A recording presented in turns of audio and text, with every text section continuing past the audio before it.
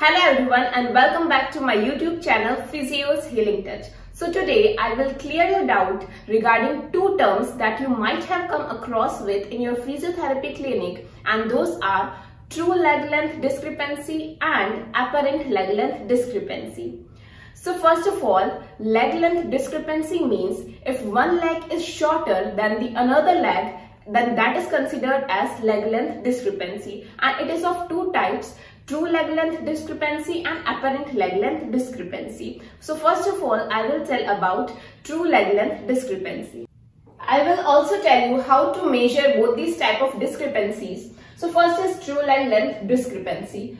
So whenever there is any anatomical or structural change in bony component of lower limb, then due to that leg length discrepancy is known as true leg length discrepancy. Like suppose in this diagram, this is a normal leg, and in this leg there is coxa vera. As you can see, this is normal, but in this leg there is presence of coxa vera, and due to this coxa vera, which is a type of structural change, so it is a type of a structural change in bony structure of femur.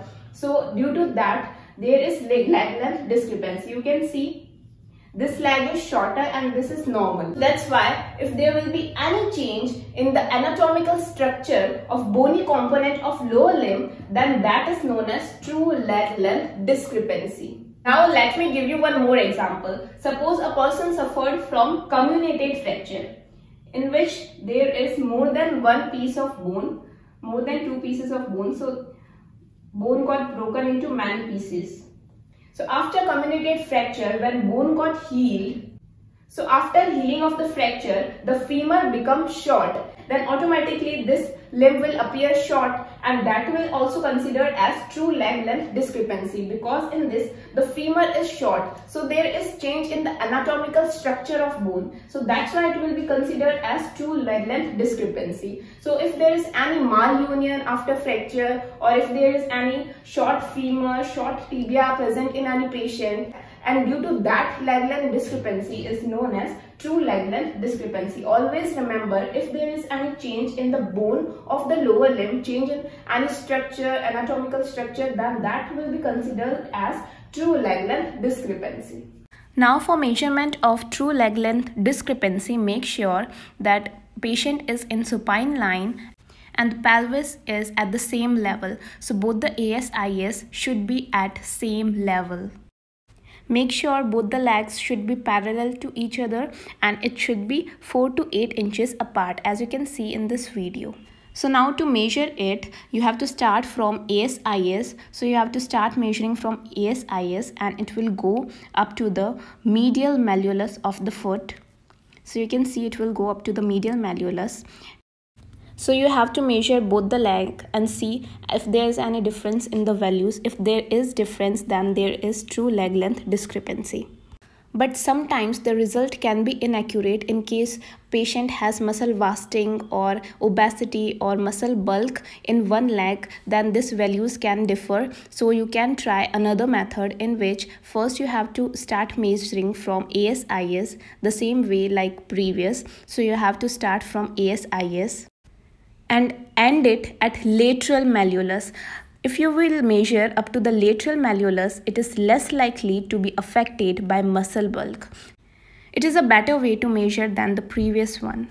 If you find both the values normal but still patient has leg length discrepancy, then it is due to apparent leg length discrepancy. Now the next type is apparent leg length discrepancy, also known as functional leg length discrepancy. So in this type of leg length discrepancy, there is no any kind of fault in any bony structure of lower limb. So all the bony structure or anatomical structure of lower limb will be same, will be normal, but still patient will have leg length discrepancy, and that is due to compensation. Patient adapts to any kind of pathology present in pelvis or spine or lower limb, and patient adapts to that pathology, and due to that adaptation, due to that compensation, patient will have leg length discrepancy. I will explain you with an example so that you can understand it better. Now suppose a person has scoliosis.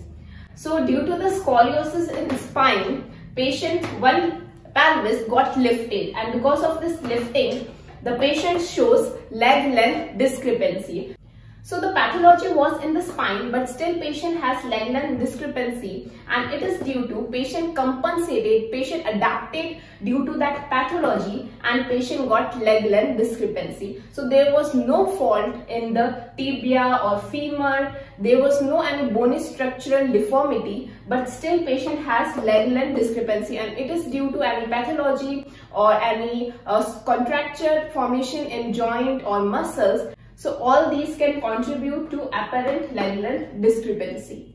So you can remember true and apparent leg length discrepancy by in true leg length discrepancy there is deformity in structure of bony component. But in apparent leg length discrepancy, there is no fault in bony structure of lower limb, but there can be any contracture in muscle or any pathology due to which patient adapted to that pathology and got leg length To measure discrepancy. apparent leg length discrepancy, start from umbilicus or tip of xiphoid process up to the medial malleolus and measure both the legs and check if there is any difference in the results.